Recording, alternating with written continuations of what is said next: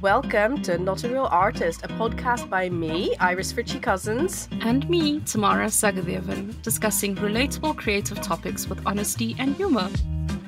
Art is such a good teacher, and I keep applying what I learned in art in other areas. And in this case, I'm talking about focusing on the process and in the middle and the messy middle, and just allowing it to be messy and trusting that it'll be somewhat fine on the other side. Settle in for season 3. We thought you might have had enough of just listening to the two of us, and so we are inviting guests this season to have interesting conversations with, and we are super excited about our first guest. Tamara, can you tell me a little bit about what you think of our guest? Where do I start?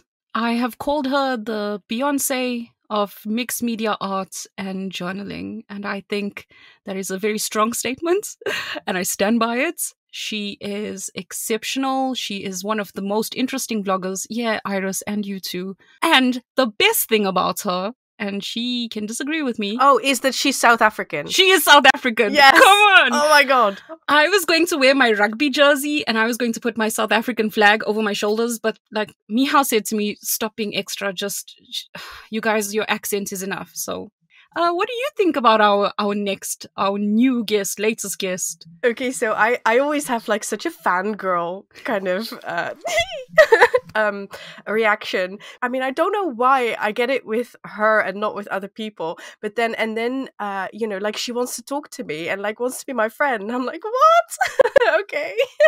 So fangirl reaction. She's like the best ever and so inspiring, does some really, really awesome things for our kind of online art community. And I should have prepared this better with more exciting adjectives and stuff. Yeah, we suck. We invited somebody to be a guest. We haven't cleaned our houses. We haven't got food. You know, just come, have some cigarette ash and leave. All right, so we're talking as if people don't actually know who this is, but obviously her name is on the title of the episode, so let's... but can we still do like a drum roll? Like, oh yeah, drum roll. Do I pop out of the box? Yeah, pop out, like Jack out of the box. Put your clothes back on. It's Caylee Grey, everyone. Yay! Okay, so I am never not going to be starting my day with this introduction from now on because it's the best. Beyonce, I quite like that. And also really like that you didn't clean your house before I came, because my life motto is always that I want other people to be okay with me going into their unclean houses, because I want people to come into my house and not have to clean. Like, it's way better when there are no pretenses or anything like that. But I'm really excited to be here. Yay. And it's nice though as well. It's like if people are comfortable with you, then you're going to have a much more real conversation, relationship, etc. Oh yeah. Put all the pretenses aside. It makes it much more interesting. Okay, so I want to get right into it. I want to talk about body. Body, yaddy, yaddy, yaddy, yaddy, yaddy, yaddy. Well, right into it. Is that what that song's saying? I thought it was singing about alcohol. It is saying body, right? Yeah, it is saying body, but I don't know. Oh, I missed the whole month. I could have been singing that. Yeah, so you're talking about body of art. Yes. Right. It's the class that went out to get messy recently, and it was taught by me.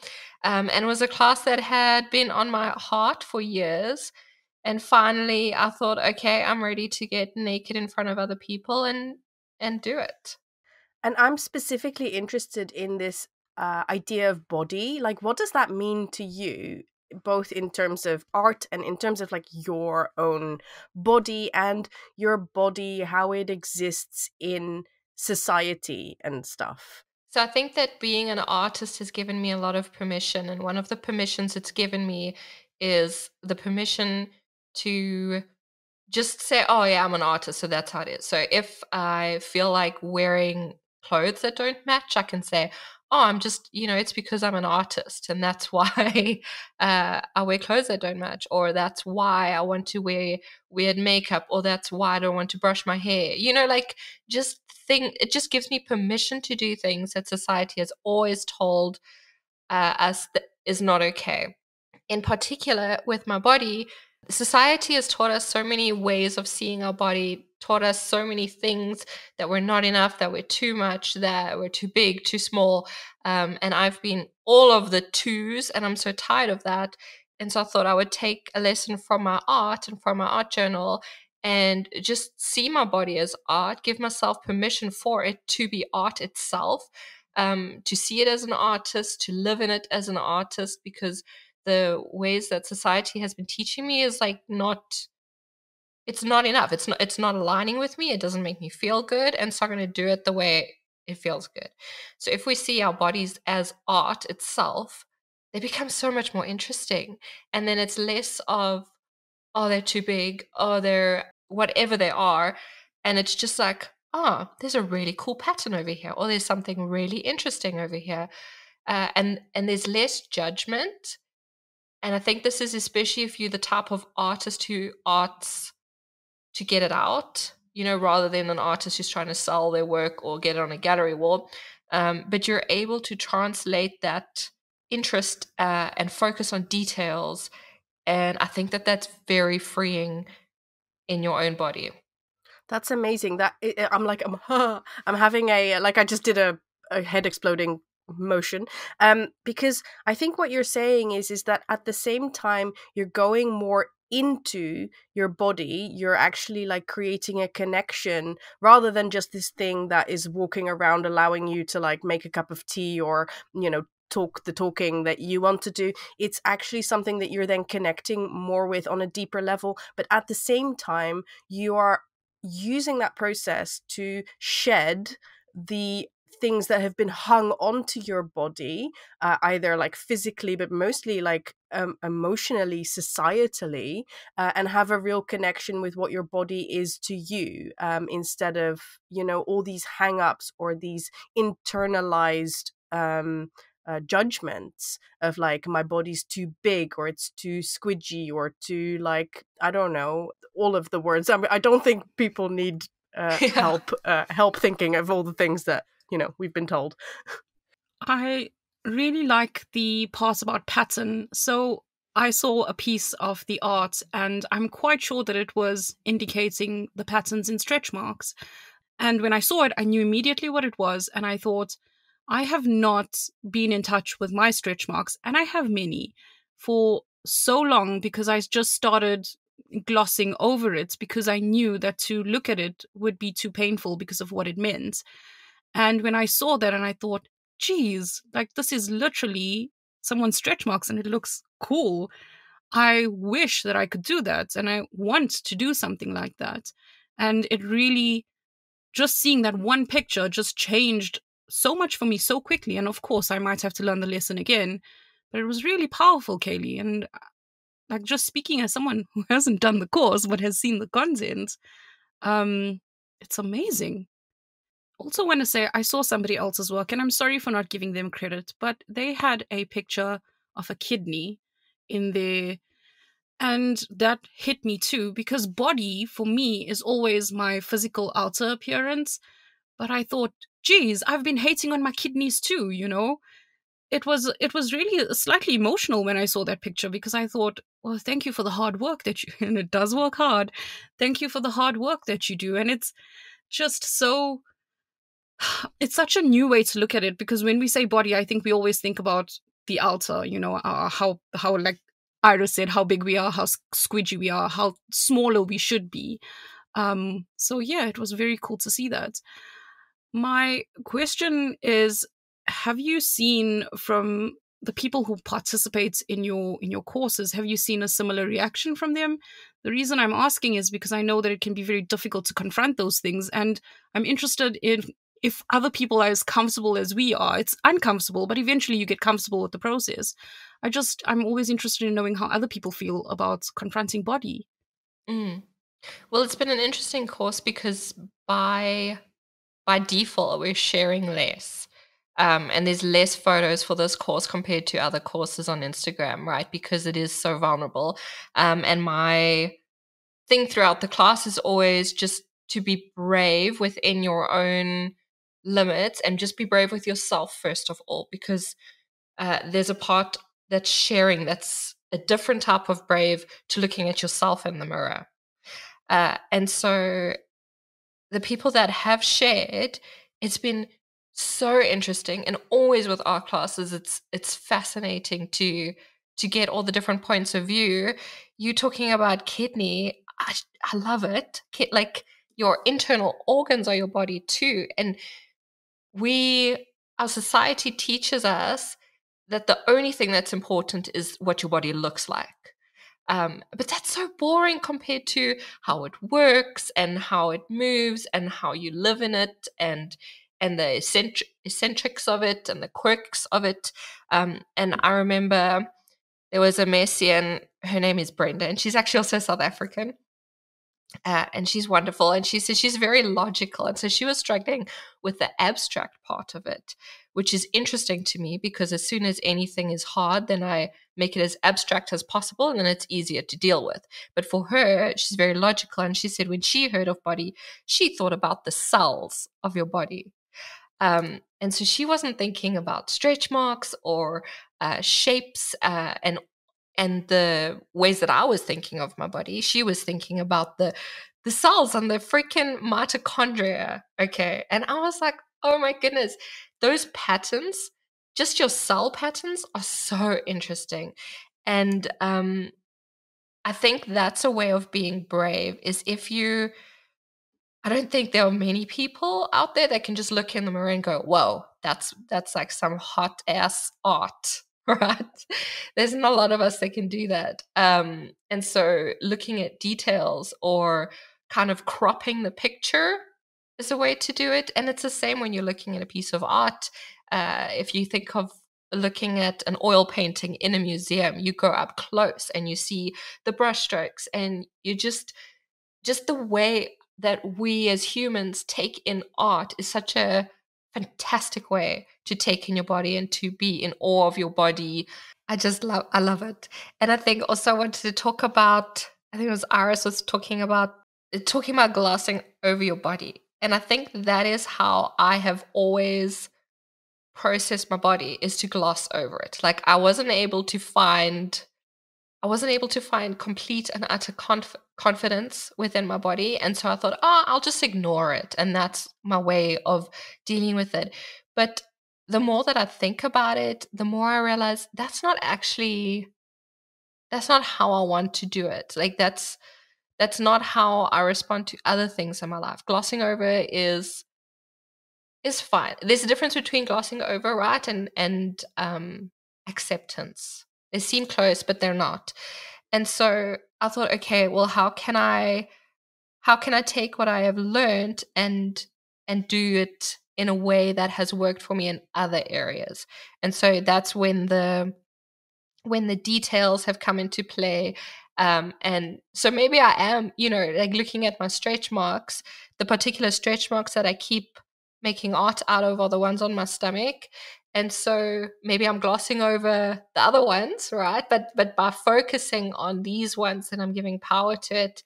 And I was able to find beauty in them, just in terms of, whatever means I can. Like, the idea that they kind of look like a snail's trail, that like glistening thing, because the skin's so thin there, and the pattern is kind of cool. And if I move it in this way, it does this. And so that's the way I've chosen to do things. When you are glossing over something and you've been doing it for a very long time, it's not even glossing over anymore. It's an unawareness. And that's why art like yours and courses like these and ideas like these are important, because it brings awareness to the parts of ourselves that we've just buried or covered, or just we aren't aware of it anymore. And permission as well. Yeah, permission is a big one. Yeah, I think that when you're talking, I'm thinking a lot about like how I've kind of glossed over my whole body, really. Like, I often think of my body as an inconvenience, as in like a necessary evil. Like, if I could just be a brain in a jar, I would totally, like, I would be first in line to be brain in jar. But it also feels like a disavowal of what we are, who we are, like the kind of like the messy beauty, because that's what a body is, right? It's beautiful, but it's messy. And I think that a lot of the time, maybe that's where some of those societal standards come from. It's trying to make something that is inherently kind of imperfect and messy and trying to make it perfect, as it like a body that doesn't poo or, you know, get ill or that kind of stuff. Because isn't that what a beauty ideal is? It's kind of basically saying, well, this is a body that, you know, that doesn't do those kind of things. We don't even want you to think about those kind of things because this body is so perfect. And that then becomes the beauty standard, the ideal, the unattainable, because everybody's got bodies that, you know, go to the toilet. Here. Present. Okay, one question that's not serious. What kind of jar? Oh, like I've been watching Lockwood and Co, and it's got like a real nice vibe, and also like Wednesday, you know, like, so definitely kind of like a steampunky goth kind of idea of a jar. Not like a peanut, not a No, peanut not a butter peanut, jar. not a peanut butter jar, like not like with a turquoise lid. I mean, that sounds like it would be up my street, but no. Okay, thank you, Iris. I lost my train of thought, of course, because I had to ask the important question about the jar. Crikey. Well, I think most people living in the world today that are not cis white men have been taught so many things about their body and been given so many opinions of their body from, you know, well-meaning or sometimes not well-meaning mothers to family members to even close friends, and we help perpetuate all these stupid things, and we're just given so many opinions.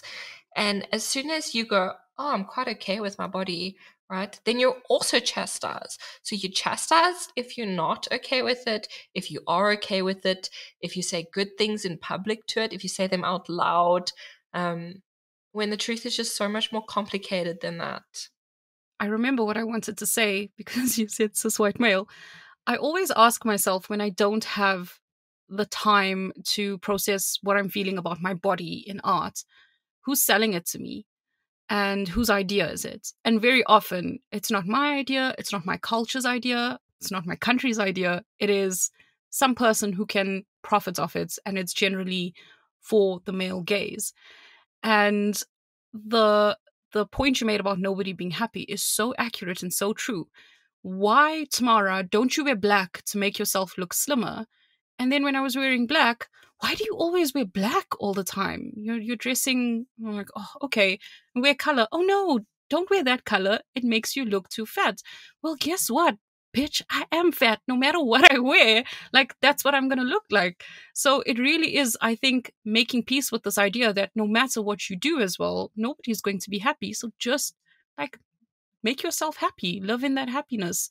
Yeah. And isn't it really hard as well to, like, when you're spoon-fed that I can see you're like, you have a sense of discomfort, and it is a sense of discomfort. When you're spoon-fed that and you bring it back to art, like, it makes it really logical that we all seem to struggle and take a long time to try and get to the art that we want to make, and the freedom to express what we want to express. Because every time we do something, there's that subconscious voice or the little person on your shoulder going like, well, is this right? Is this going to be liked? And I think especially as women, we have that much more.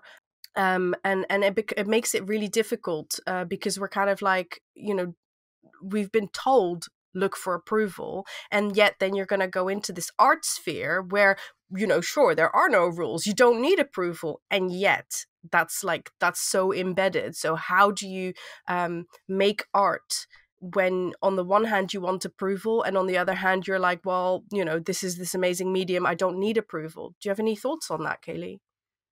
I have a million thoughts on that. Yay. The great thing about this as well is that is this approval. You go into art and you're like, there are no rules, but you realize that there never needed to be rules because you are the person carrying the rules. You're carrying it based on what your junior school teacher told you or what Instagram told you. Like, so many different rules that you've picked up and kept as if they are your own. And I think that annoyingly, the way to get through it and to find out what your true, authentic rules or wants is to just do it anyway and then keep working through that. And when a voice comes up, probably writing it down and then being able to look at it when it's written down black and white. It's so much easier to go, oh yeah, no, my mom said that to me in grade 6. Like that's not me. That's just something someone else said and I took it on. And when it comes to ignoring the rules and following yourself in that, the easiest way to do that is just to do your favorite things. Start off with your favorite things, and all the things that you're waiting for a special day, you do those things. So like if you've got a piece of ephemera that you want for the perfect project is the one that's happening right now, and you're probably going to stuff it up, but that's the point, and that's fun. Yeah, this reminds me of Tamara saying, fun is my compass. I love this idea of other people's rules, and I usually use the word filter because I think I still, inside of me, have this little kid that wants to listen to rules. So when I use the word filters, it feels a little bit more accessible and something that I can just like unclick, you know? So what I want to ask, and Caylee, I know you're the guest, but Iris, how do you approach the canvas when you have all of these shoulds sitting on your shoulder and you actually just want to do something that is not a should or that's against the quotes unquote rules? I think that when I have all these things sitting on my shoulder, that's actually when I don't create. It needs to be like, I'm a big fan of not saying like, oh, I need perfect circumstances, perfect state of mind, etc. to create. I'm a very big fan of like, okay, just do something for 5 minutes and then the 5 minutes turns into 10 and 15. So I don't want to say like, oh well, when you're feeling like that, don't create and it will come. That's true, but it's difficult because like when those voices are too loud, I just can't create. And I just have to either trick myself by literally just like taking a crayon and like scratching on a page and not having any attachment to it, or I just have to wait. But I like, for myself, I know that when I wait, I will come back to it, but I am not keen on giving it as advice because I know that there are also a lot of people who will take it as an excuse to then never do anything. And I think that I used to be like that. Like I used to literally go months, years without creating anything because I'd get so up in my head and it felt so not worth it. Like, like, why should I be doing these things when other people can do them better, that kind of stuff. So I can now trust that I will come back to it, and that my mood will change. But I think it's a really important thing to check in with yourself with, like, where are you on your journey? Do you need to put in some strategies or some easy kind of like steps that you could follow that can take you out of that if you need to, rather than getting stuck in a non-creating spiral that lasts for much longer than you would be okay with. I understand what you mean. I have to-do lists for different kinds of days and energies. So I have one, like, it's called Tough Times Never Last. And that's the day where I give myself permission to just lay in bed if I need to. And these other things come. So I get it. It's about setting a strategy. Okay, cool. I do want to say the one thing about advice, though, which is so random, but when you give advice, and I know you don't like giving advice, it's not necessarily that I'm going to take exactly what you're saying and do what you're saying. It's just a different point of view. And it helps me understand what somebody else is doing, and I'll take what's for me and what isn't. But if I latch onto something that you're saying just to stay small or keep small or not do what I need to do, like, that's not on you, hey? That's on me, the person that's listening. So I can't keep on like soliciting you for advice. Just give advice. All right, I shall change my personality and start giving advice now. Done. But what you just said, I love the fact that you have a what did you just call it? Tough times never last. It's a Tough. It's amazing. Like that's like I'm like, oh, I want to be more like Tamara. Oh, I will put in the show notes the guy that I don't know if people are going to like it, but if you're from South Africa, you will like it. It's a South African guy that does a thing about, he goes, tough times never last, and he makes a horrible sound at the end of it, and it just jars you from whatever you're doing. If you're sitting in this moment where you're feeling like, oh, and he makes this weird sound, and you're like, well, I'm out of it. And that's why I call it that. But I have a few. I have a few to-do lists, and one is business pitch, and that's the day that I know that I can like get down to it. But it's giving yourself permission, and also having the steps already, because I have a lot of, what is it? Hard time making decisions, executive dysfunction. So when past Tamara's laid out the steps, it becomes much more easy for me. Give yourself permission to treat yourself like that. Why not? We think, oh, we're an adult. We'll wake up in the morning. We know what to do. I don't know what to do. That's why I have to read, stretch, put on t-shirts, because I sleep without a t-shirt. Yeah, that's a really good point. It's like it's the discrepancy between thinking adults have it all figured out, so I should know what to do, and then if I know what to do, I should be able to do all of these things, boom, boom, boom. And yet, like, oh my god, like we're just like blobs walking around on this earth, kind of figuring it out, not knowing what the fuck we're doing. So, Caylee, how do you deal with these changes in energy? Like, because obviously you run a mega successful business. These are my words. I don't know if you want to use those words to describe yourself, but those are my words to describe you.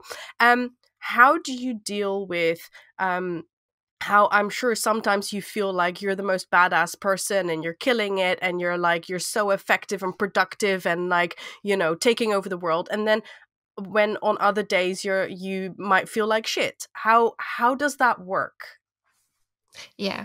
The feeling shit days have come up more and more often the older that I'm getting. And last year I had a lot of health issues, and then that they were coming up a lot. Firstly, the podcast that you guys did on goals was like life changing for me, because it put into words the like having different vibes and going off of those vibes, because I think inside each of us is this entire family of people, where we've got like the playful self and the wise self and all of that, and pulling from these different people is very helpful. And I think I also have lists, like Tamara has lists, like I call them my reset list. So it's usually a list for if I am feeling in a particular shade of unproductive and caca and not so good, then I've got a list. My therapist encouraged me to write it. That helps me reset. And whether the reset is a reset where I take a deep breath and I just calm myself, if that's what I'm needing, or if I need to get back into the productivity, that's usually going to take more than a day or more than an hour. And that's very helpful. And pulling information from our wise self is helpful. And so when Tamara and I like write these lists, we're pulling it from when we're in that powerful place rather than when we're in the weak place. And being able to dig in and figure out what I need and what has worked in the past, that's helpful. I journal every day, basically every day, all day, because otherwise I would go insane and everything would be in my head instead. And that's helpful for being able to tell what it is I'm needing. Because when we're in an uncomfortable mood, it could be that we need to stay in that space, or it could be that our insides are shouting out and trying to tell us what we need, but we're just not listening. And so becoming in tune with what you need is so good. And I think that's what contributes to success, in whatever form of success you're looking for, is the ability to meet yourself where you're at when you're there, instead of always fighting against yourself. And harnessing when you have got that, what you call it, the boss bitch vibes. When you've got that like energy where you know that you're productive, then using it to its full capacity instead of ignoring it. You know what I really love about what you're saying? There's two things. The first thing is that you're basically saying you're using, when you feel good, you're actually using that energy to also take care of yourself when you're not feeling good. It's almost like a part of yourself is preemptively creating or taking care of the part of yourself that isn't feeling good, at a future date, rather than putting the onus on the part of you that feels like shit to then somehow be able to like dredge themselves out of that feeling, because you know that that's not possible, and you know that that kind of makes you feel even more in the shit. So there's that I really love. And then the second thing that I love is that you're basically saying, because obviously I look at you and I admire you and I see you as like a successful person, and I mean successful in a lot of different ways. I don't just mean like the kind of the societal interpretation of success. I see you being successful, and yet you're saying like, okay, well, I also have these down days, and I also, I had problems with my body and my health and stuff like that. And I find that hugely inspiring, because you're basically not saying, hey, look at me with my perfect life and everything for me is easy. You're saying like, you also go through these things. And I think it's a big lie that we tell ourselves sometimes, especially when we don't feel like we've made it, and then we look at people that we admire, and then we tell ourselves this kind of fairy tale that like, well, they have this and that, and for them life is easy. They don't get like negative inner voices or get down in the dumps. They don't get annoying colds. They don't they've got a really nice studio space, which you do. But it's like, yes, you have all of those things, but you're still also a human being and you're struggling with the same things. So I think that's really, really helpful to kind of know, to kind of feel like that whatever level you're at, whatever your current struggles are, whatever you are trying to achieve, that's your journey, but we're all kind of experiencing the same struggles, and we all have to figure out similar things in order to become the best version of ourselves. Yeah, it's new points of reference. It's collecting points of reference to compare yourself to in a healthy way. And you mentioning this thing about being sick, I said to you, we're all over 20 here, right? Thanks for asking. My partner and I we're in our mid-30s now, and I said it's becoming so hard, but we were blaming ourselves, like our yes, fitness matters and stuff, but it was all about blaming ourselves. But when Iris said to me like she's sick again and she's been kind of having a tough time with her health, I view Iris outwardly as a very healthy person, but it helped me because it felt like, oh geez, okay, it's not just me, because I like to just lay on my back and funnel lays into my mouth. It's also because we're both getting old together, you and I, and Caylee, you can come in too. So I really think those points of reference and honesty and authenticity is so important. And that's why this community and speaking openly and honestly is important, because it gives women like me who don't have a lot of interaction with other people or who come from very closed cultural practices to get those things that we need to understand that this is fine. This is how it's supposed to be. I'm 35 and it's okay if my back is sore 3 out of 7 days. I think something that our generation figured out, between, we're all millennials, right? Yeah. Between millennials and like the older people, is that the hack to some kind of mental stability is to actually feel your feelings.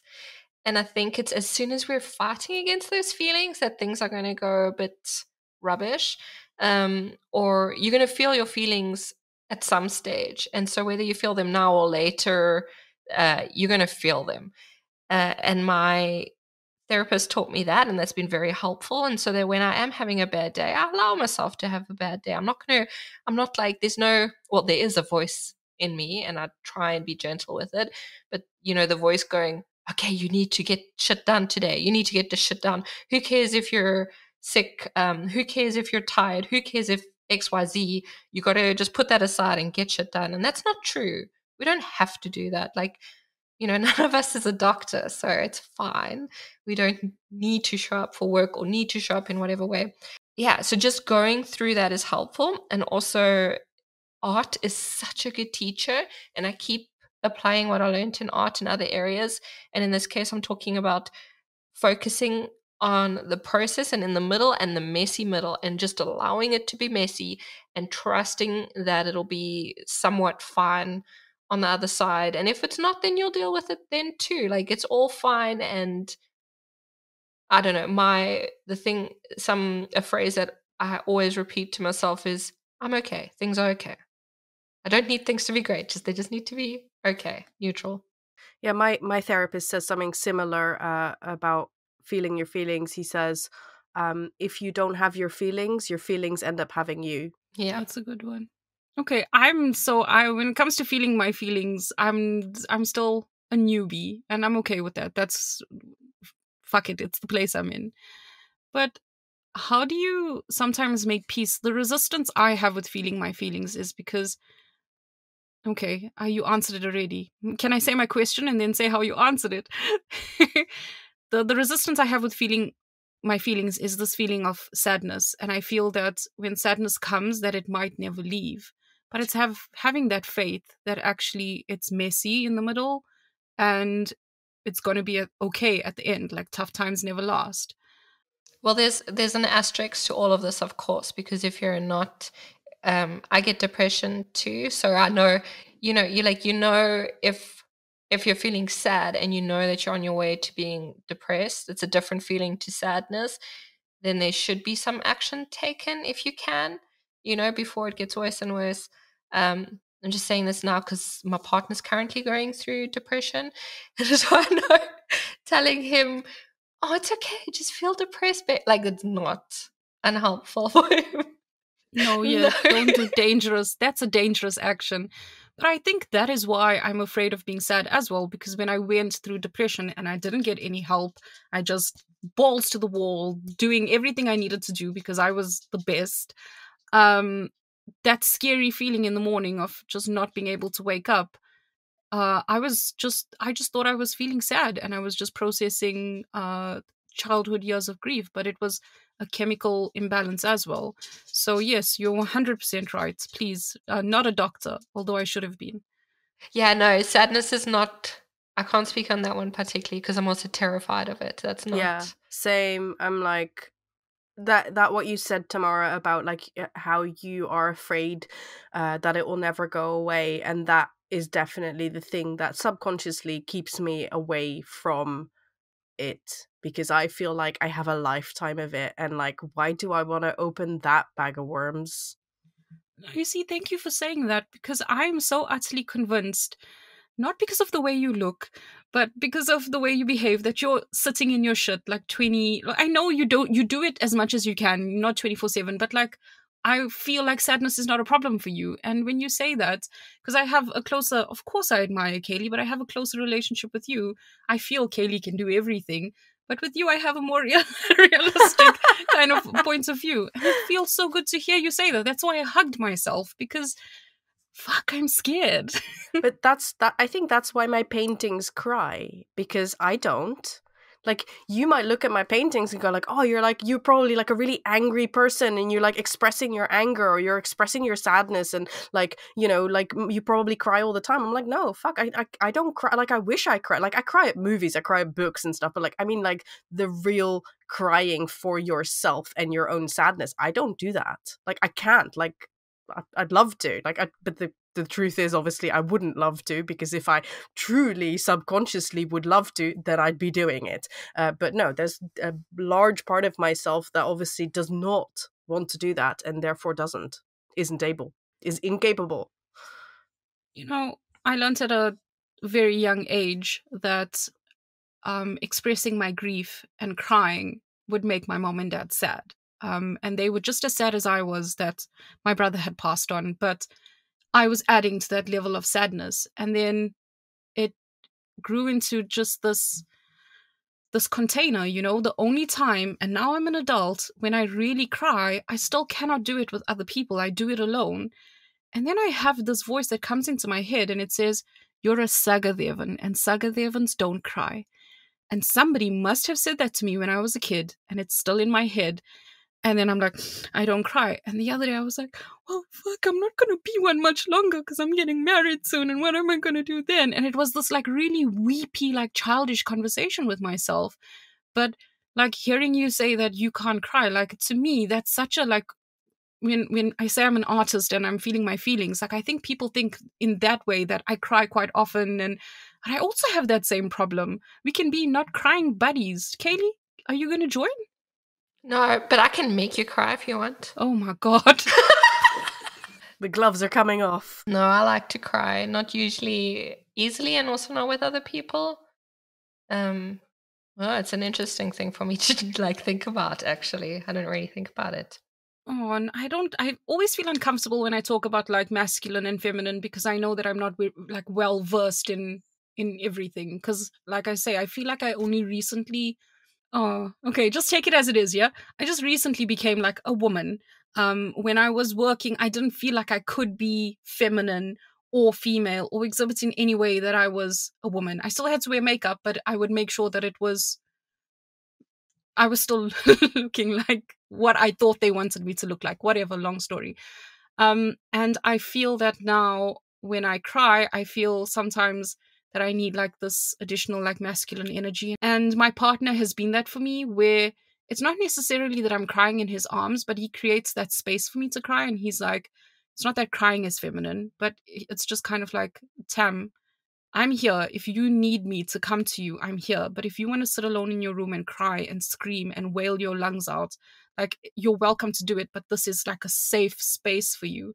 And the container for me for grief and expressing sadness and mourning has grown a bit, but it's still scary. I think I said this somewhere else, but I read a thing where grief is like a button in a very tiny box, and like you're the ball, and you keep on hitting it, but as time goes on, the way of you hitting it and feeling that intense pain gets less and less likely. That when you do hit it, you will feel that intense pain, but you might not hit it every day versus when the container was smaller. And I feel like now that my container has started expanding because of art, it gets easier, but it's still, again, I keep on saying that I'm afraid. Yeah, it's still scary. I'm going to stop talking now because I feel self-conscious. Don't feel self-conscious. There's no judgment here. Iris, no judgment? No. Just checking it. Caylee. Take us back, Iris. Yes, Caylee, can I ask you a question? Caylee, how do you put feelings into your art? Do you put feelings into your art? I do. It wouldn't really be something that goes, I am sad. But if I look back at it, it might not be to other people evident, but it's evident to me.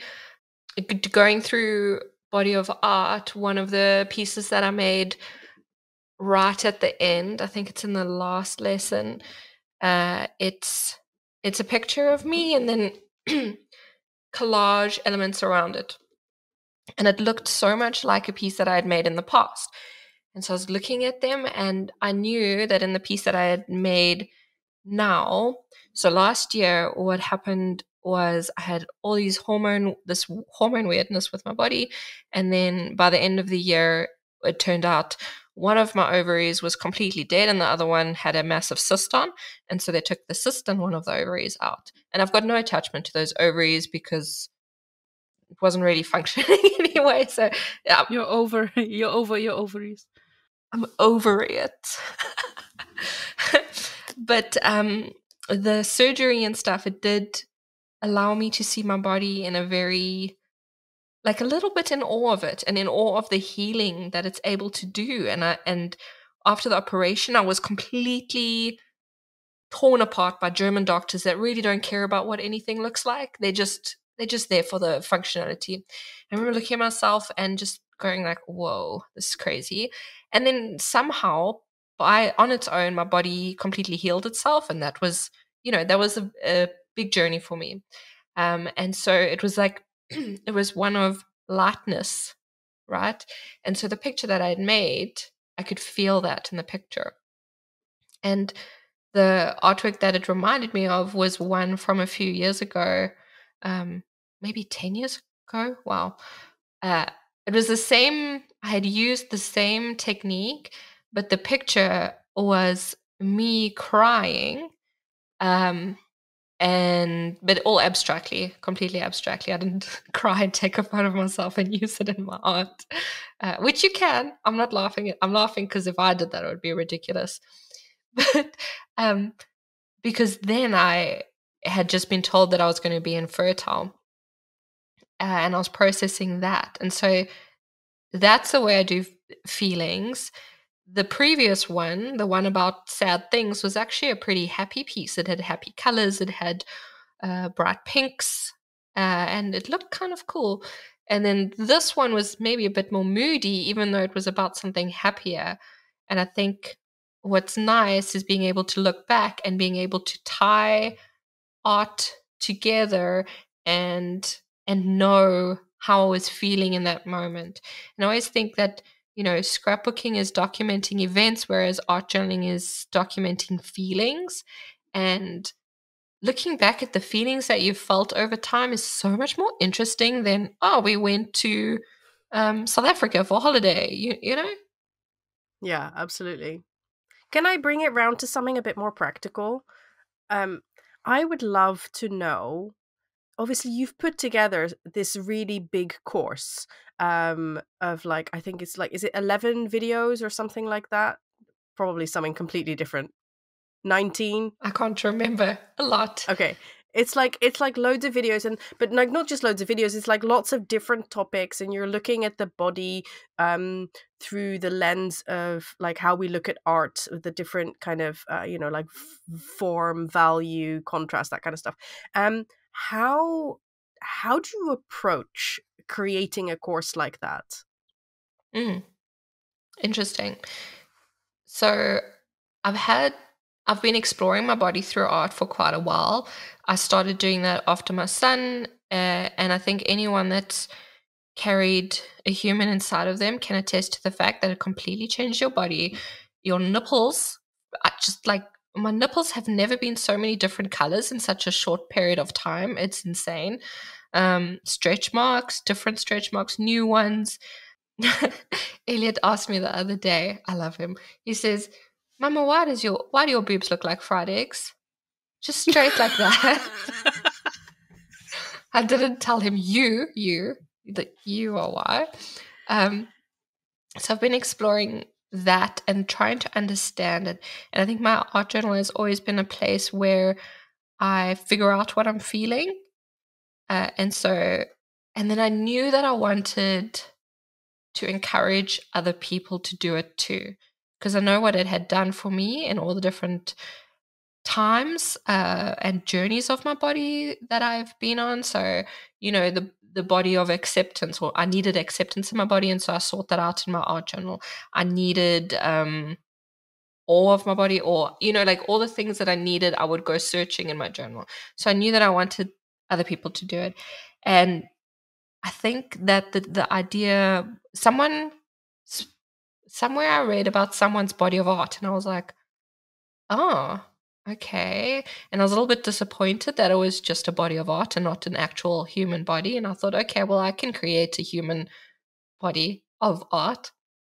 And then I thought about the different aspects of art, and I was like, oh, well, like my body's got a lot of texture to it, and being able to look at my body's textures is much more interesting than just looking at my body, judging good, not good. And so that's how it came together. There's also, I think for me, class creating, and I'm sure for you guys too, is a very, very creative process. And there's a lot of things that come on into the class and a lot that gets left out. So one of the things that I left out, I wanted to also bring it back into our nervous systems. And then it just started getting convoluted. And so it would have been a cool avenue to explore maybe later. But for now, just focused on that. And each lesson is really just an invitation to explore that. And so my way of teaching is very loose and not, I'm now going to draw a body. This is how you draw a human body. It is more, this is the idea, and this is what value in art is. And so this is how I interpreted that and how I looked at my body and saw the different values in it. And this is the art that I made. And now you can do that. And if you wanted to use some of the techniques I did, fine. But mostly it's just an invitation and an encouragement. I love that, an invitation.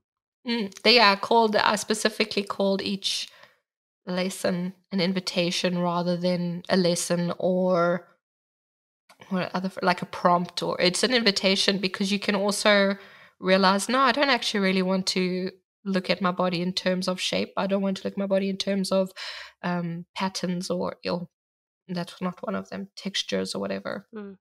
I think that's really important, especially because I think what we're talking about and what we do is we make our own art, and we're also teachers.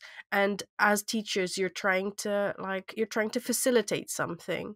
And so often the format, and I understand why the format exists, but I feel so frustrated by it. The format is often, here, this is what I made, now I'm going to teach you how to make that. But when we are in the business of facilitating people to make their own art, and when you said, like, art journaling is a practice of expressing your feelings or documenting your feelings through art, then obviously you can't somebody else can't make the same thing as you, because they have their own feelings, they have their own journey, they have their own way of relating to it. So I love kind of reframing it and calling it an invitation, because that way people can really take what they need from it themselves and get closer to that expression of their own art and their own feelings, whether they use a similar visual language as what you are demoing or whether they're using something different. But they're taking the idea, they're taking the invitation,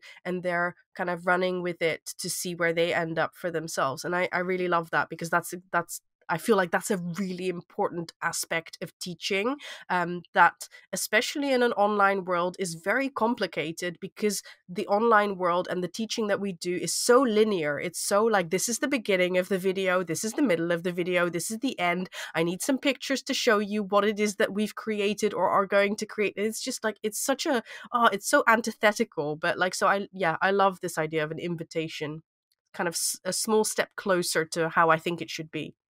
I think this is a conversation we had before, Iris, and you and I were thinking about how do we actually do something when we were going through our mentorship. How would we do something that isn't linear? And this is really such an inspiring idea for me. First of all, it looks so slick. I wanted to tell you that.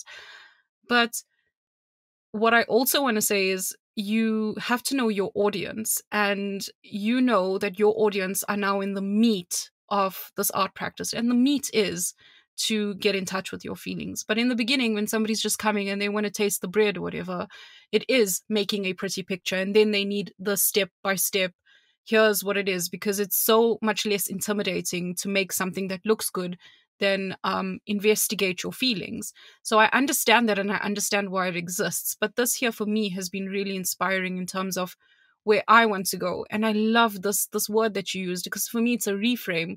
If I give somebody an invitation versus this is your lesson, one of them feels very like rod and stick, and the other one feels like an invitation, like a hug.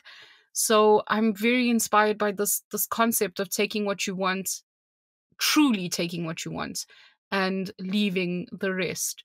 And I know that a lot of work went into what you did, but the one thing I wanted to ask you is, what motivates you on the good days and the bad days, like your overall motivation, your why. I don't know why I'm making a triangle.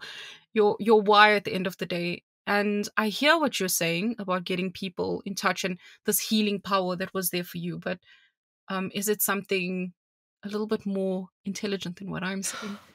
Oh, I wish it was more intelligent. The only reason I do this is because I'd be like puking if I didn't. Like, it's the same reason I journal, because if I'm not journaling, then it's staying here, and I can't, like, I get uncomfortable if something stays inside of me. This stupid body of art. I am currently at the worst relationship with my body right now. Like, this is the worst time for me to be sharing pictures of my like naked body. Of course, I've like A curated naked body, yes. Is the curated. Like, I'm not actually, don't buy the course just to see me naked. You will be so disappointed. Oh, well, you've just lost a customer. But this is the worst I'm feeling about my body. And this is like maybe not the biggest, but like one of the biggest I've been. And like, and I don't feel in my body. Like, I've got a massive cut at the moment. It's just not my body. So I would have much preferred to rather come out with this course when I don't know, like I'm super tan and my hair is straight and I've been to the gym 3 times a day for the last year. I don't know. That would have been much easier for me. But that's so boring. And then also, I want to encourage people to show up when they're in a mess too. And, you know, some of the lessons, it was a big step for me to record without makeup and without having done my hair or like, you know, done it's as uncurated as I could because I wanted to show up vulnerably so that people would be vulnerable with themselves. And so the reason Body of Art is coming out now is just because I'm tired of saying later to myself, because that's so uninteresting when you wait until things are perfect. And my reason in general is not an intelligent one, and it's probably self-serving. It's just that I need to release what's inside, and I want other people to release what's inside, and I want it all to be shared, and I want to take small, tiny, imperfect actions that encourage people to be a lot more imperfect and a lot more messy, middly in their art. Thank you. Yeah. What do you say? Thank you. I wanted to make a side comment, the fact that you have put so much of intention into showing up without straightening your hair or whatever other things you might feel you need to do usually actually makes your course Body of Art a body of art. Because it's like an installation piece, you know, like that kind of like so much of thought. Even the way I show up is going to be in line with this course. It's a very cool concept. Yeah, and I did have a lot of freak outs where, you know, I messaged my friend Vanessa, who I know she does a lot of exploring of her own body and her art, and so I messaged her and I was like, please remind me that this is fine. Like, that's fine that I'm doing it. And you go through all of this processing and overthinking and freaking out. And I asked, you know, like I had made the sales page and I said to my husband, okay, I just want to let you know there is a naked body of me there. It's not, you know, there are no nips, but you know, it's my body there. Do you mind? You know, because technically he's got like 50-50 share, right? And he's so great because he was just like, I don't know, I don't care. And he said, and he reminded me, it's just a body. Why have we got so many attachments to it? And that's kind of what this whole course is that it's just a body. It's a freaking beautiful, the way it functions is insane, sometimes badly insane, sometimes amazing insane, but it's just a body. It's fine. It's the same with our art. It's just at the end of the day, it's just art. It's just paper. It's just materials. We can attach meaning to it, but that's boring, is to get all of society's meaning towards it rather than our own. Definitely, yeah. There's a thought I always try and bring into my life, and it's a spiritual practice, but you don't have to make it spiritual. And it says, I am not the body, I am not even the mind. And that is such a releasing thing for me, because you're right, it's just a body. We formed attachments to it and what it means. We've given it meaning.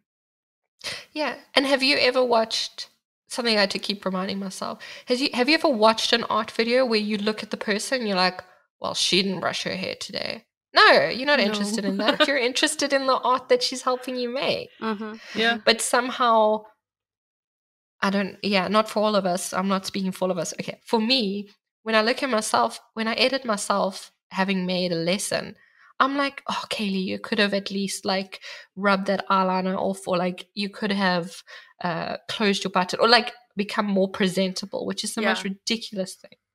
That's why all my vlogs start with me fixing my hair, because I'm like, oh my god, I'm seeing my face. No, this is not the face. I should have done this, I should have done that. And one of my favorite bits in one of your vlogs is this whole bit about a hairbrush and brushing your hair. So, yeah. Yeah, it's nice when you give yourself, you're just like, oh, I'm an artist. Artists don't brush their hair. Yeah. I think if anybody is looking for some, I don't know, permission or advice, I'm on some of my vlogs with my gown, my hair scans, everything, my teeth are not in. The reason I do it that way... Your teeth are not in? I haven't seen those vlogs. No, man, okay, my teeth are in.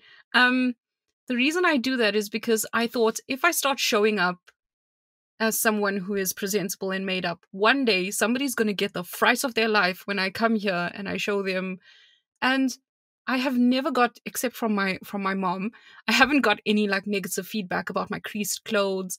And I have a problem with this horrible water in Europe. Yes, Europe, feel attacked.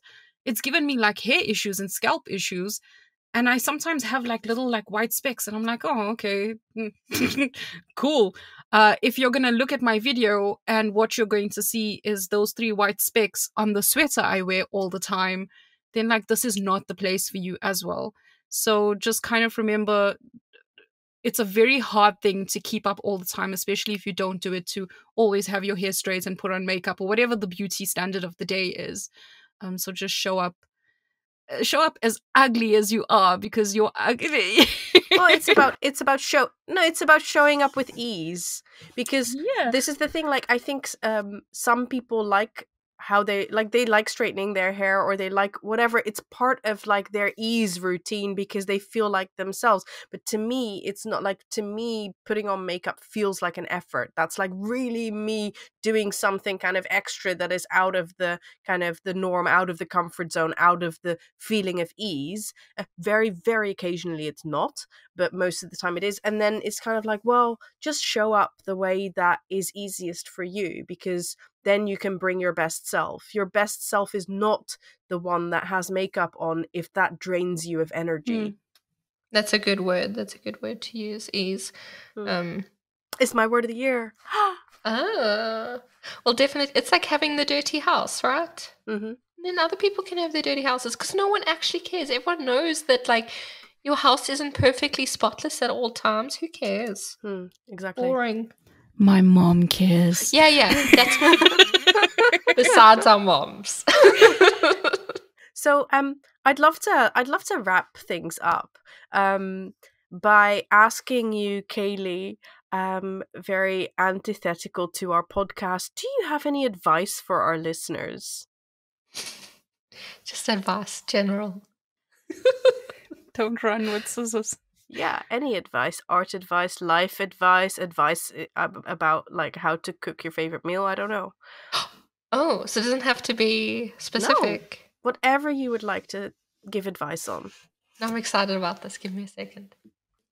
You can cook your mushrooms in water before you add any olive oil or fats. And what does that do to them?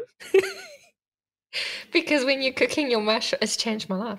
When you cook your mushrooms, like, they're going to soak in whatever you've given them. So if you've given them like a whole bunch of oil, they're going to immediately soak it in, and the pan's going to get dry, and you're going to have to add more water anyway, and then you're just going to get like really oily mushrooms. But you can totally cook them in water and then like add the olive oil near the end for flavor. Interesting. I'm going to try this. I'm not gonna lie. Ira, stop lying. This has broken my brain. It's really good. It's really good. But oily mushrooms is not a problem that I've ever had. I have a watery mushroom problem. Like, that's why I'm so confused. They have a lot of water in them. Mushrooms. Mine are always dry. The pan is always dry. Interesting. Maybe it's German mushrooms. Oh, am I cooking the wrong Maybe I'm cooking the psychedelics instead.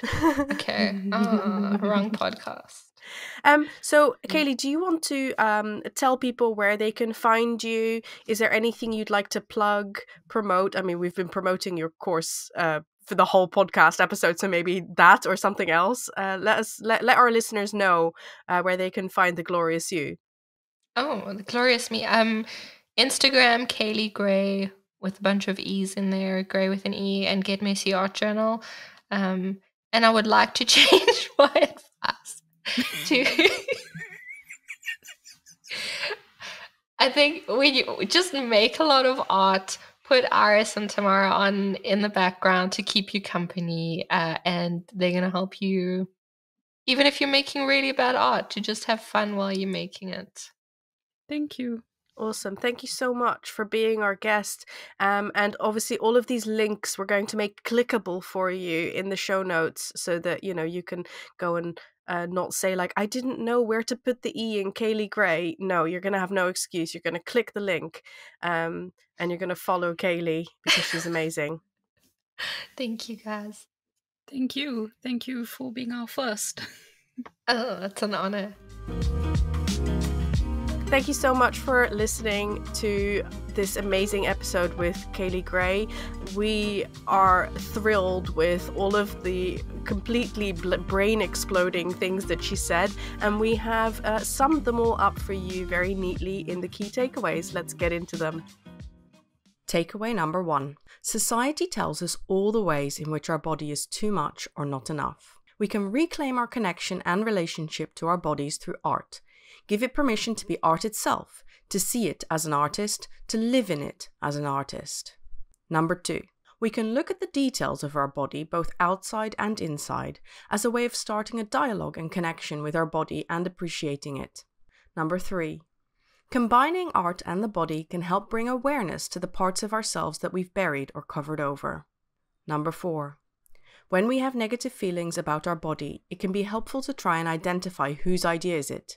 Is it yours, or is it an echo of society or a company that profits when you feel insecure or not enough? Number 5. Art provides a playground where there are no rules, but you might still encounter rules that you internalized and carry with you that aren't actually your own. If you'd like a reframe, try using the word filter instead of rules and explore that. Number 6. Use all the things you're saving for a special day. The perfect project is the one that's happening right now. Number 7. When you feel good, you can use that energy to put strategies in place to preemptively take care of yourself for when you're not feeling good. Number 8. The hack to mental health stability is to feel your feelings. Whether you feel them now or later, you're going to feel them. Number 9. If you'd like a reframe for taking a lesson, think of it as an invitation instead. Number 10. When we show up vulnerable or in a messy way, we give others permission to be vulnerable with themselves. And number 11, it's about showing up with ease. When you show up the way that is easiest for you, you can bring your best self. Thank you so much for being with us for this inaugural episode of Season 3. We can't wait to share the rest of our guests with you in the coming episodes. Please take a moment to rate and review us on Apple Podcasts. It really helps us get into and stay in the top charts, which is super helpful for people discovering our podcast. And hey, if you've got a friend who you think would enjoy this podcast, please let them know about it. Tell them what you think. All right, see you in the next episode. And here are the key takeaways. 1. Cook your mushrooms.